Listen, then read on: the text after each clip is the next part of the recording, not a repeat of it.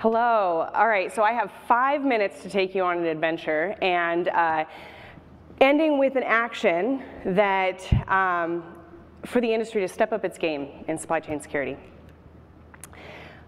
All right, so I'll be surprised given how much this topic is prevalent right now if you haven't seen this data, but for those who haven't, according to the Sonatype report, there's been a 742% increase in the average annual supply chain attacks.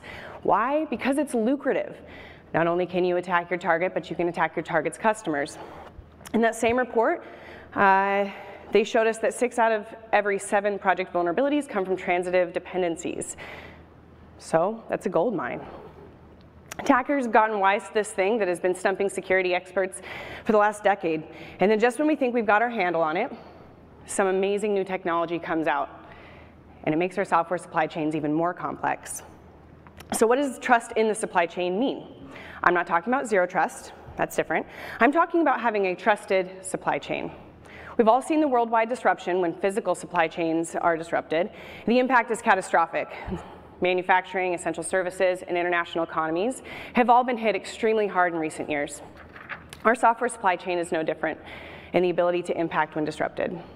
When the supply chain is trusted, everyone's job is easier. Sales, marketing, legal, engineering. We can provide customers with attestations to how our products are made. We can develop on stable enterprise platforms, and most obviously, we can avoid massive security disruptions that stop production. All of these things, frankly, lead to more room for innovation and development. Externally, many of our customers rely on our products to be a part of their supply chain, which means that if this is a positive spiral, we can ultimately lead to advancements that make this world a better place, all because of a trusted supply chain. So we have a problem, and there's about 10 other presentations in this conference that can dive into that deeper than I can in 5 minutes. So I'm gonna jump to the next steps of what can we do about it. Obvious answer is to implement security controls throughout your supply chain. There's a variety of controls that you can implement depending on what your supply chain looks like. This is the prettiest supply chain that I have ever seen. Most of them don't look like this. You have various scanners, SigStore, Cosign, Kublinter, Tecton chains, all of these wonderful ideas. Keyword, ideas. The supply chain level for software artifacts, or SALSA, walks you through the various maturity stages and best practices. And if you haven't seen it, I recommend going and educating yourself on it. And of course, you have user and identity access management, which is still one of the more difficult things to implement, even though we, the security community, have been talking about it for many years. And unfortunately, discussion about what is right and what is wrong is not what leads to security improvements. Actually, implementing those security gates and checks is what we need to do. But how? How do we get this exhaustive list of ideas to reality? When you want to enable a workforce to innovate and to break through barriers, there's got to be some beautiful orchestration, which brings me to my biggest point, partnership. In order to fully implement supply chain security, you have to do it in partnership, and let me walk you through how we learned how to do this and how it transformed security at Red Hat. We tried to implement all of those controls throughout our supply chain, but those were ideas in isolation were not enough. We had to get the people, the team that was creating those standards and guidelines and implementation timelines to understand how those security implementations impact product planning timelines, integration requirements, maintenance and upkeep. We couldn't just broadly apply security requirements as a security team and then expect the product teams to just pick those up.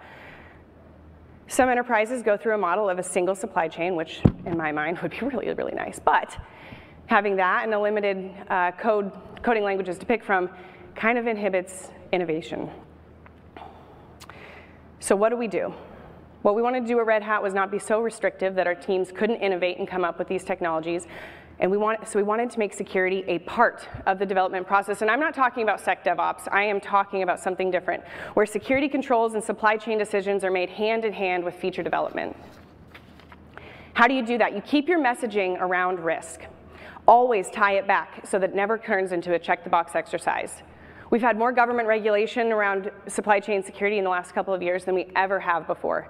So this makes it really easy to go back into that check-the-box state. You have to be able to articulate the why as a security team, and then you have to collaborate on the what, the how, and the when.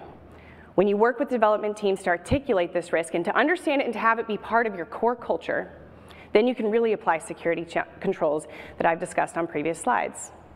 We've only seen success in supply chain at Red Hat when we were able to use this partnership approach. Without partnership, they're just ideas. And ideas in isolation are nothing. Security partnership transforms those ideas into results. So people are going to go around ideas and they're going to take the path of least resistance because that's what people do. It's not going to systemically reduce your risk because that approach will have holes. So my proposal for starting to tackle this massive security problem in supply chains is to do so in partnership with your engineering teams and open source community. Without that partnership, without this beautiful orchestration of expectations, reality, necessary tools for production, types of technologies, timelines, and people, we will not be able to truly and fully secure our supply chains. Thank you, and enjoy the conference. The people here are truly wonderful speakers, so I hope you have a great time. I am at the Red Hat booth if you have any questions.